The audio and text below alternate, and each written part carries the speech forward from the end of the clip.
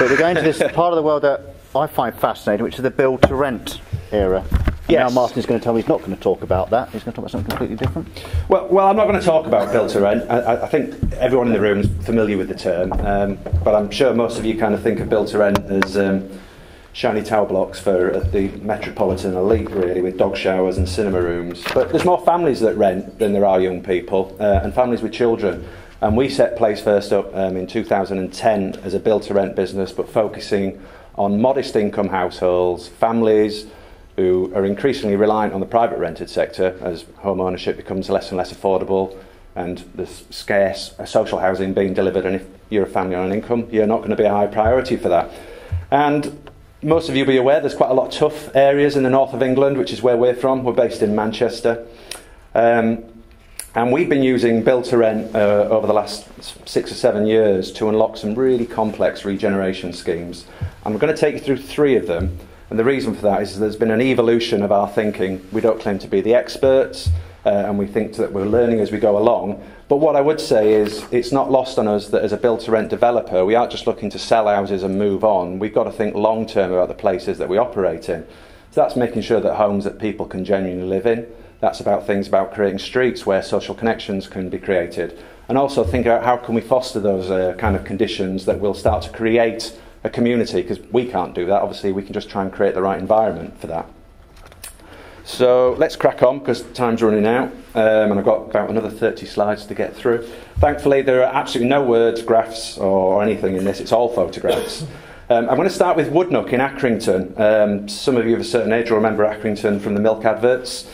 But Accrington had over 300 empty houses that had been assembled under housing market renewal. All of these schemes are housing market renewal legacies.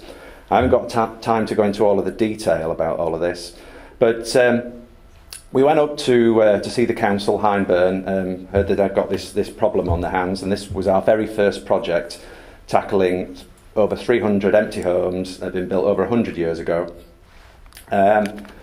And it was essentially a cluster of 3 adjacent streets of terraced empty housing, all 2 up, 2 down. But it's quite clear to us that the problem wasn't the housing, it was all the same. And obviously job situations had changed over there, lots of traditional job opportunities had disappeared. But one of the things that drew us to Accrington was it was going to benefit from a new train link, the Todmorden Curve, which meant that it could be a direct train into Manchester in 45 minutes. Which economically changes the town's prospects quite significantly. Around the backs, it was like a war zone. Rubble walls, all kinds of illegal extensions on the back, etc. So there's be a lot of work to do there. Oh, sorry, I keep looking at these and forgetting about this. Inside, the problems were awful. These properties have been stripped with all their leading. They'd had various break-ins. There was damp in their arson, but there were high ceilings, there were big windows, and within a few minutes' walk, top left was a lovely nature reserve. That was on the walk to the station, so that'd be a walk to the train station every day through this lovely nature reserve. Bottom left, there was a conservation area right next door to the scheme. There was bottom right, that's Oakfield Park, a lovely green flag park, which was just a short walk away. And then in the town centre, we had some beautiful listed buildings. That's the old market hall. So we kind of thought, well, if you can turn these houses around, there's quite a lot to get interested in here. But we also knew that just refurbishing houses, by kind of putting a new kitchen in, putting new electrics in, wasn't going to be enough. That we actually had to create, because these places have a real negative perception problem. People, they get a reputation when they've had empty houses for a long time. So we knew to attract people to come and move back there, we'd have to do something a lot more than just refurbishment. So we call it back to brick remodelling, where essentially we take out all the internal walls and reconfigure completely the interiors of the homes. What that produced was some. This was our first ever project. You can see the stoneworks come out beautifully on these homes, and this is across all 3 streets. What we've done, for example, I don't know if you can quite see it, in the middle of that photo, you can see there's a door, a blue coloured door, and then to the left you can see that there's almost like a full height window. So that to create larger homes, so what we've done is create 2s, 3s and 4 bedroom homes. We use a lot of lateral conversions. which create these new windows which absolutely flood the interiors with natural light. So the combination of natural light, high ceilings, these homes feel super spacious. This is our basic 2-bedroom family home, and so where that was a boxy Victorian layout is now an open plan ground floor flooded with natural daylight. But I'm not going to spend too much time on the interiors because we're urban designers, not interior designers. I picked on this picture at the back because we refurbished the backyards, but essentially that's all we did. We just refurbished them. They were nicer than they were before, but we knew that there was something that we'd want to do a bit better the next time. Wasn't quite sure what it was because, as I say, we were learning as we went along. One thing that we did put in though is we demolished the row of terraces and put in a park. Again, learning as we went along. The parks worked quite well, but just out of that shot, you've got houses with back fences onto that, and there's no surveillance over that space from that side. The houses on the right, they rented in no time at all, for reasons I'm sure you can appreciate, living next to a park. I'm going to skip now to West End, which is in Morecambe. We were asked by Homes England to go up and see them after the scheme in Woodnook.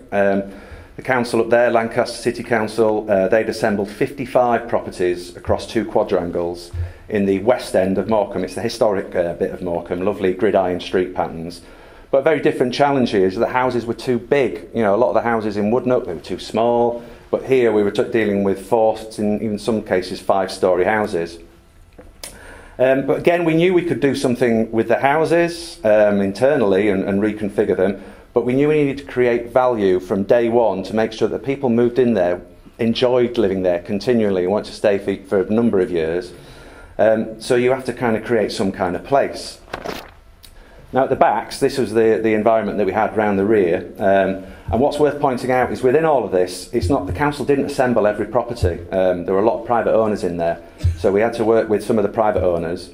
But what we did, what we were able to do was the properties you see on the left of the picture, the council had assembled a whole row of terraces. So we decided to knock those outriggers down, and I'll come on to that in a bit later. Inside the homes are beautiful. That sounds quite ironic, doesn't it, saying they're beautiful? But what I mean is, you know, huge bay windows, again, massive ceilings, and just a lots that you can work with there. But again, I don't want to spend too long on the interiors.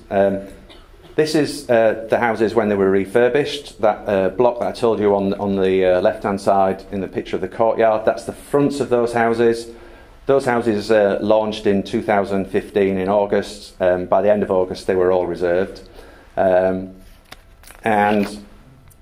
I think you'll agree that actually working with the historic fabric of the West End has really produced a it's brought back the grandeur of these Victorian places. I mean, that corner building alone, I mean, you wouldn't design and build that brand new today.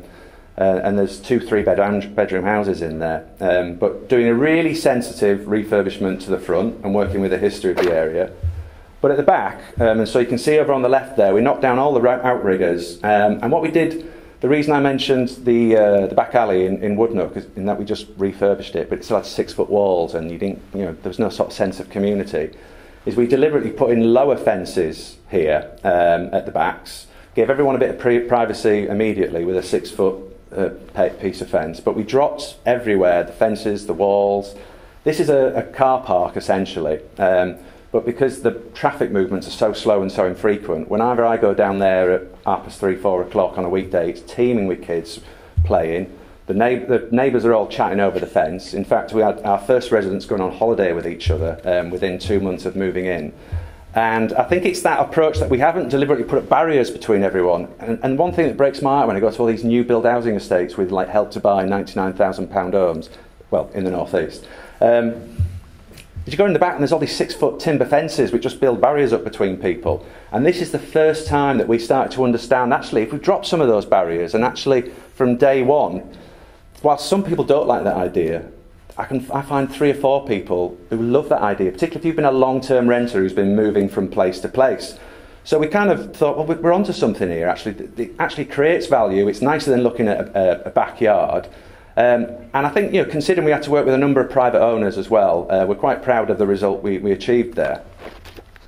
So you can see here, these are the private gardens with new terraces as well on the first floor overlooking the main courtyard essentially.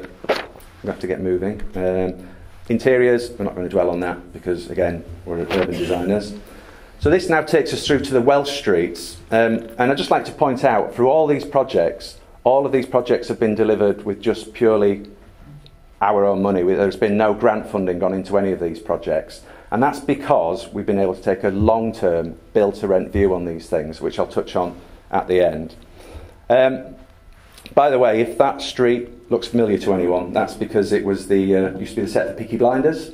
So that's the street all painted up. Fortunately, it's not painted up now. It's been revealed, all the original brickwork, and there are families living in there now.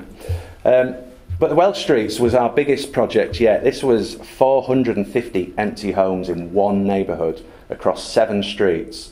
But again, we arrived there. The council asked if we could come and speak to them about the Welsh Streets. They had a problem on their hands. It's not something that a volume house builder wants to take on, refurbishment. And without grant or a build-to-sell model, it just doesn't stack up. But over long-term investment, it starts to make sense for us. We thought, well, what a handsome street. There's our starting point. That's what we want to try and get back to, potentially. But obviously the houses weren't in that condition when we came in. Some of them have been empty up to 15 years.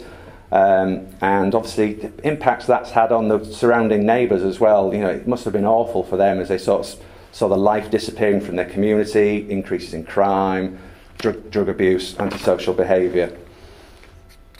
Inside, it wasn't much better either.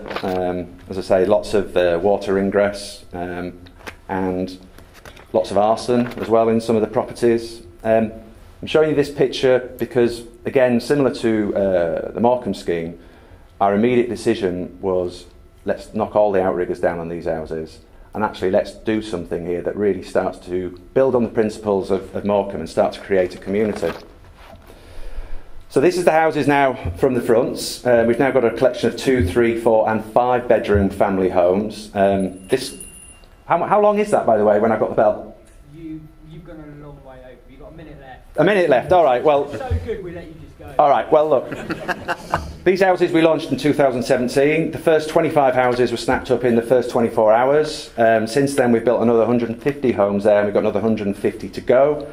And they're all let before they've even been finished, such is the demand. And I think it's because there's that quirky sort of combination of period homes with a thoroughly modern interior. And I want to just highlight this picture because one of the things we did is we got rid of the small little metal fence buffer spaces in front of the houses, and instead we planted put new planters in between all of the bay windows. We put new planting in the streets. We relayed all the streets. We put little bits of seating in there because that's where life happens, on the street. What that's led to, and again for rented, because often people kind of think, oh, it's transient. These people, kind of get that there's somewhere here that they can now stay and put down roots. So these streets are now flooded with potted plants, and I was only up there last week, and there was tables and chairs out on the street, which was lovely to see. And then around the backs, so we got rid of all the outriggers. So there's a combination of private terraces and private gardens, but they all open out onto a communal garden, which we kept deliberately simple because we don't know what residents want, because obviously we're doing something new here. So it's a pretty simple landscape strategy, but we've set money aside for the residents so that when it's all stabilised and when everyone's moved in, to try and understand what they want to bring them together as a community. Lovely interiors. Again, it's not an interior design conference. And as I say, the great thing has been that about 60% of the residents have come from within 1 mile of here. This is in Toxteth, which is a pretty low income area. And it's quite clear there's a lot of people wanted to come back to Toxteth. This is a shot that we took just I was up there last summer, and this is exactly what we wanted to see happening. Neighbours having a glass of wine, chatting over the fence, getting to know each other. This is a picture they sent in to us. These guys had only been living together for about 3 months, and there they all are in a barbecue in the back and enjoying themselves. One of the things we've experimented with is public art. There's nothing there to actually say it's the Welsh Streets. But as I did have a video, but I'm not going to have enough time for this because it's about 2 minutes long, so we'll skip that one. But just to summarise, again, all of these schemes, areas of last resort, people thought there was no future for them. But if you can take a long-term view, if you can reconfigure and not just refurbish, I think what this demonstrates is Victorian housing, as we all know here, and probably preaching to the preach, it still offers a fantastic living choice for people. So I'll stop there and skip my movie slide. Oh yeah, and also it's 24 national awards for the approach so far, so that's not bad. But yeah, let's skip that one. Thank you. Thank you.